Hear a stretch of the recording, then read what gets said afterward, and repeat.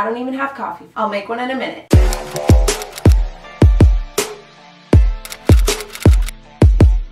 Hey guys, and welcome back to my channel. For today's video, I'm filming in my brand new apartment for the very first time. This setup is temporary, we're working with it. But with that said, I am so excited. I'm loving my new apartment. If you guys didn't see my moving vlog, I'll pop it down below or somewhere up on the screen so you guys can go ahead and watch it. But for today's video, I'm going to be doing a coffee talk style video with you guys. I tweeted you guys asking what coffee talk topics you guys wanted to see. So I'm going to open it up and go through some of them. We're not going to make this just like one solid coffee talk topic. I'm just going to kind of roll through it sort of like a Q&A, but more so like a, I don't even know. It's not even like you guys asked questions. You guys just wanted me to talk about certain topics, so we're gonna talk about them. Grab your coffee, your tea, your hot chocolate, you know, your margarita, whatever it is you're drinking, and let's do this. So Ellen wanted me to talk about how to stay organized and how to be more productive this year. I'm going to be doing a whole series on my channel for the month of January, sort of leading into February, where I kind of want to make each month this year sort of have a theme to it in terms of videos. So for January, I'm going to be doing a ton of videos about like organization, motivation, like kind of getting your life on track, getting life goals, all of that fun stuff. A few things that I have recently picked up that have really helped me in terms of getting organized and things like that. One was a brand new file folder that my brother actually got me for Christmas. So I've been using that, and every single time there's a piece of paper, a receipt, or something that I know I can't lose. Normally I'm like, oh, I'm too lazy to go put this in my file folder, and I'll just like throw it off to the side somewhere, only to then lose it. So I'm making a conscious effort to just get up and go put it away exactly where I need it to. And that's not even just in terms of important papers, like everything. If you just want to keep more organized, instead of doing like the laziest version of everything where it's like, I'm just gonna hide this behind there, or like, I'm gonna put this away later, I find lately I've just been forcing myself to get up and put it away where it actually is supposed to be and in the right place. And it's helping me stay more organized. The other thing that's really been helping me stay organized recently is I've started using the notes section on my cell phone, and what I'll do is I make my daily to-do lists on there, and the nice thing about that is it syncs up with my laptop, so every time I'm working I can pull out my notes on there and see what I have left to do. And they have an option on the iPhone to like check it off once it's done, so I've been really using that, especially in terms of moving. I have all my routines on my notes.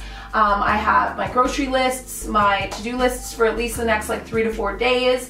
For those of you guys that maybe don't like to use planners, this is super helpful, or you can combine it with your planner like I did.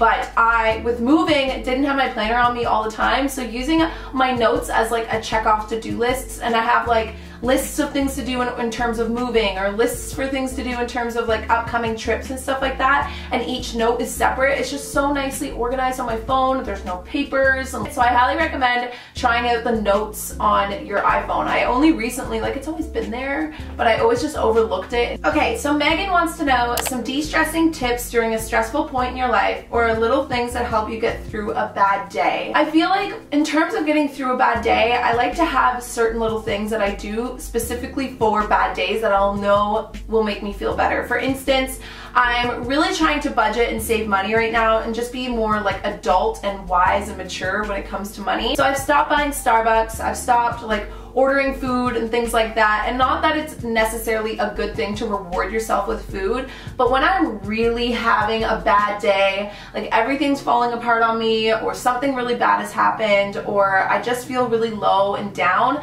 I'll either give myself that little treat of going out and grabbing a Starbucks because I don't do that anymore, or ordering myself some food and putting on my favorite TV show. When I save those things for just when I'm having a bad day, it's like a little treat instead of doing it all the time. Other things you can do when you're having a bad day is like draw yourself a bubble bath, and again, bring your laptop in and like set it up on your like the top of your toilet, and like watch your favorite show in the bubble bath, and don't let anybody bother you. Another really awesome tip you could do too is have a little jar, and every time you have extra change or extra bills every now and then, just throw it into this jar and make it for like, you know, people do that for a rainy day. You could do this for a bad day, so that if you know you're having the crummiest day of the world, grab your jar, take all the money out, and go get yourself something nice, whether it be the food, the Starbucks, or a nice workout top, or a new lipstick, a new foundation, something that's just gonna lift your spirits up. When I feel overwhelmed, that is definitely when I am the most stressed. So how I keep from getting there is making sure that I write down every single thing that I need to remember. And that is, again, I know I've talked about this already,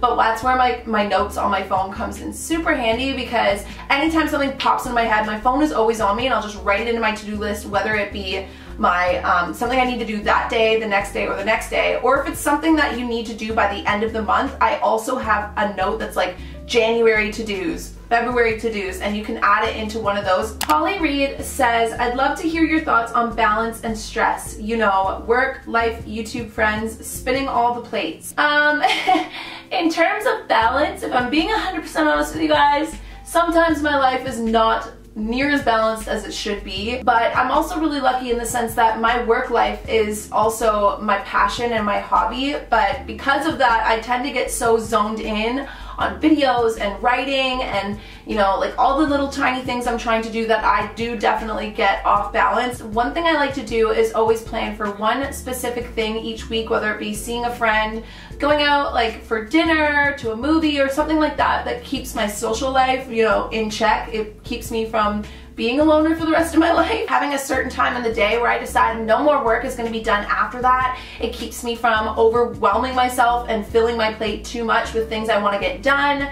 And in terms of like health and fitness, I always make this my top priority, because if you don't take care of yourself, there's no way you're gonna have the time or the energy or the mental like clarity to be able to deal or balance anything else. So number one for me is always my health and being fit, because like getting my workout in and making sure I'm eating healthy relatively most of the time, it makes it so much easier for me to balance all the rest, like friends and work and writing and just day-to-day living. Just kind of schedule certain days, like Fridays try and make plans with people so that you know you have a social life.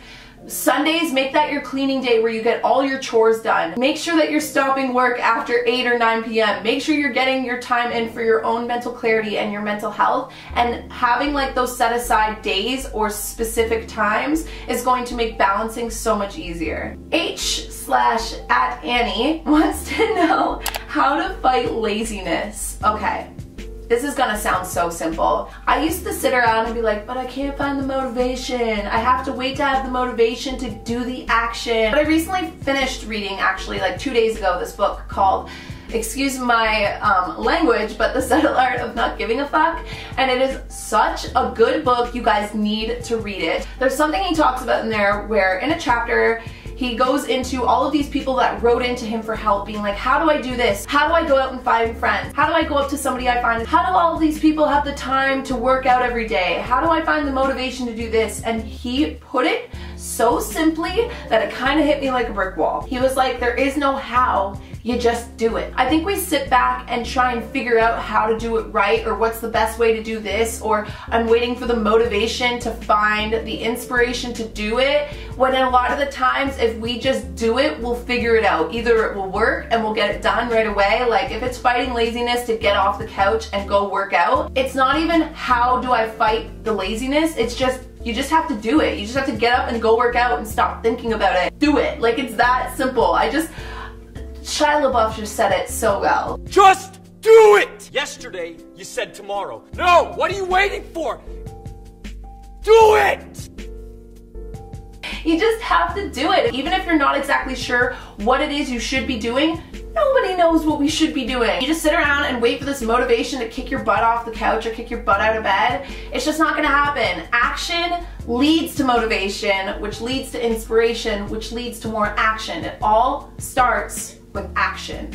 I know, it's that simple, it really is, but I am my own self-sabotage. And last but not least, the final topic we're going to go into is from Jillian. She wants to know your future goals, dreams, places you want to visit, and your bucket list. And okay, let's dive in, shall we? So my future goals. Right now, I try not to make myself too far of future goals because I think that life can constantly detour, and it should constantly detour. But in terms of my future goals for this year, I really want to get Dreamcatcher published. I really want to travel a lot this year, and I know that that's kind of a broad idea to just travel a lot, but whenever there's the opportunity to travel, I want to say yes. For instance, I really want to go to Iceland and see the Northern Lights. I'm not sure if I'll get that done this year, but I definitely want to get it done in the next year or two. Some other places I'd really love to travel are Australia, New Zealand, basically anywhere. I am so open to traveling absolutely anywhere. And then in terms of my bucket list, some really important things on my bucket list are seeing the Northern Lights, skydiving. I really want to go skydiving. Facing my fears of massive bodies of water, i.e. oceans and lakes, by forcing myself to scuba dive. Like my chest just tightened even thinking about that. There's so many things that like I want to do. I want to do a color run. There's like, you can walk the edge of the CN Tower here in Toronto, and it's something that like, it's like a low-key bucket list thing, but I just think it would be really fun, so I want to do that this year. And I really want to learn a new language, which I'm actually in the process of doing. I'm officially 3% fluent in French. Basically, I want to do it all. There's not much on this earth that I wouldn't want to try. If you guys have any, you know, bucket list things, places to travel, or future goals, please leave them down below, because I'm curious as to know what you guys are up to and what you guys are spending your time doing. And I am going to end this coffee talk here, except I never got around to making that coffee. And resume. So thank you guys so much for watching. I hope you guys enjoyed this coffee talk. I love you guys to the absolute moon and back, and as always, if you guys have any videos that fit the theme of January, aka organization, routines, all of that fun stuff, leave your video requests down below and I'll absolutely start working on them as of literally probably tomorrow, because I'm officially moved in and so there's not much else for me to do. And I will see all of you guys in my next video. Bye guys! I'm just gonna get up and cheers you guys now because happy coffee talk. Bend your chest open so I can read your heart. I need to get inside or I will start a war.